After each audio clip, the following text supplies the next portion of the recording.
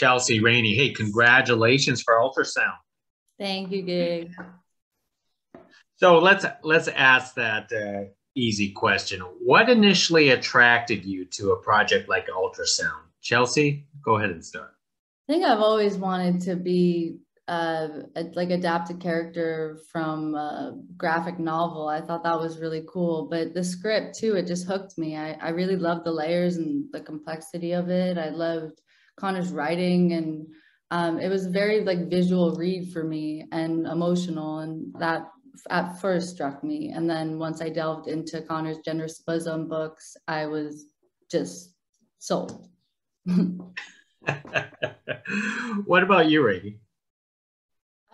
Yeah, I thought that the script was super compelling, and I liked that it wasn't so straightforward. And for me, it really took like several reads to finally kind of have a grasp about what the reality of the story is and the reality for my character in particular. And I liked that it wasn't predictable at all. And then I just, of course, was just after I auditioned, was so happy to find out that I booked it and that I got to actually help bring it to life. So yeah, I'm just happy to be involved.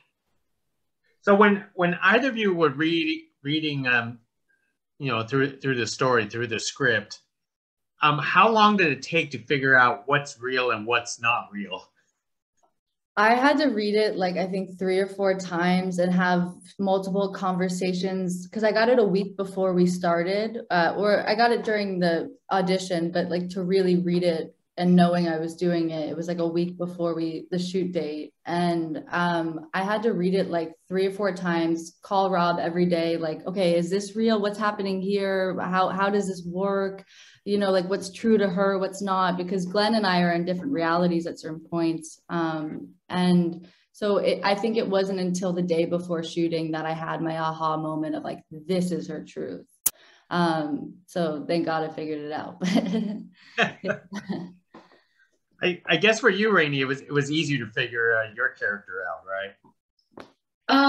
Well, I think I definitely had to read it a couple of times. I read it just once, kind of like a cursory read prior to my audition, just to really understand where I am in the scenes that I was putting myself on tape for. And then after I found out that I booked it, I was so excited and was like, oh my gosh, I really have to like dive in and really understand just what's really happening in this story. So reread it a couple times before shooting. But I think that it is such a complicated story, and it is also such a visually driven story that it wasn't even really until actually finally watching the movie that I think I was able to put the pieces together in an even more meaningful way. And because I think it really is a story that's meant to be watched, and its best vision is being expressed. I think like when you have the visual element as well about it than just reading it. Most excellent. Chelsea, your character is, I want to say, extremely complicated to play throughout this entire film. How did you keep it all straight for yourself, playing, I want to say, like playing your character in different situations? Yes. I think I just had to stay true to who she was and like what her truth was, and not worry about all the bigger manipulation elements going on because she's unaware of those things. So I had to put the actor aside and just really be present with Cindy's experience. I owe the script supervisor, Catherine Doughty, like all of my love, because whenever I was in a scene and I was unsure of where I was kind of in a structured and logical way, I could go to her, and she knew the story so well, like the back of her head. And so did Rob, and so did Connor, that like to have them as touchstones was really helpful for me to be able to be present with each situation. Because it was like a 19-day shoot. It wasn't like the luxury of having multiple months to shoot a film or something like this, you know? So we had to kind of just crack down and figure it out. Now, for both of you, the commonality is that you both got to have a chance to wear that, that pregnancy outfit.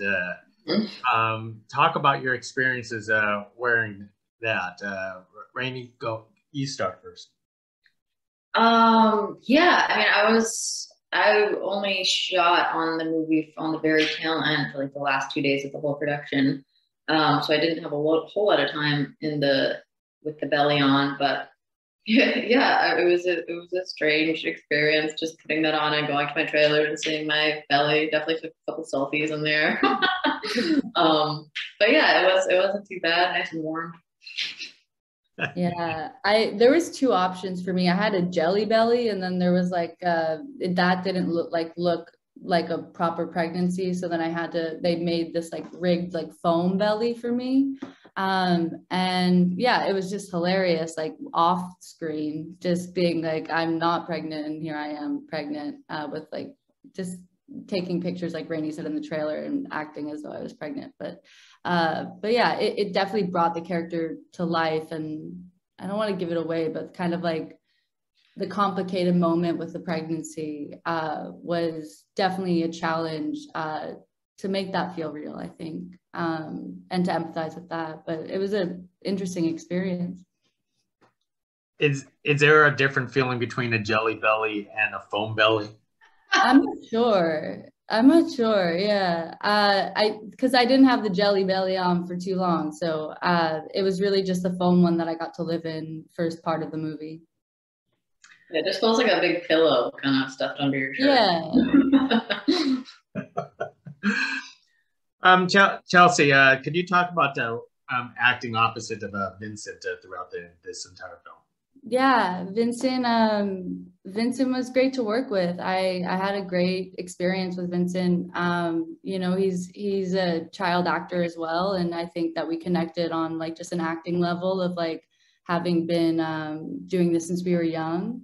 And yeah, I felt safe. He was a great acting partner. I'm really tuned into myself when I work, and my character. I have like my headphones in and I'm pretty quiet. And he's more like friends with everyone, and like he's present on the set the whole time. And so yeah, it was a great experience. I was grateful to work with him.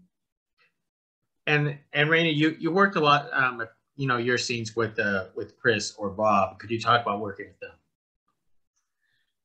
Yeah, it was great working with him. And I loved working with Rob and just everybody on set. It was really wonderful. It was kind of a strange time just because it was when we were actually shooting it. We shot it kind of, I guess, like 2 years ago. So it was right when Corona was just hitting the States, and we were like, everyone kind of had this looming anxiety around them because we weren't sure what was happening. And then thank goodness we ended up being able to squeeze the last days of shooting in, because then like 2 days later, all the productions in LA were shut down. So like it was kind of like this residual tension between everyone and not like knowing what to do. But I'm kind of similar to Chelsea on set. I like kind of just keep to myself, get to go to my trailer in between setups to kind of just like stay in the right headspace. But yeah, it was great working with everybody. Most excellent. Well, one more thing about talking about headspace, because a lot of the themes in this film, it's about like hypnotism. Do you two believe in hypnotism? Does hypnotism, you think could actually happen like this? I've heard stories of people who believe, like Connor has a hypnotism story that I just listened to in their podcast the other day, like of a friend who like it really worked on them. And I know like the writer, I don't want to speak for him, but I know he's like had someone close to him be hypnotized. And I'm open to it. I've never done hypnotism.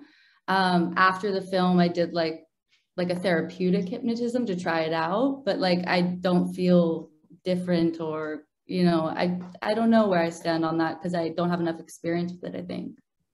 Excellent. Rainey, last word.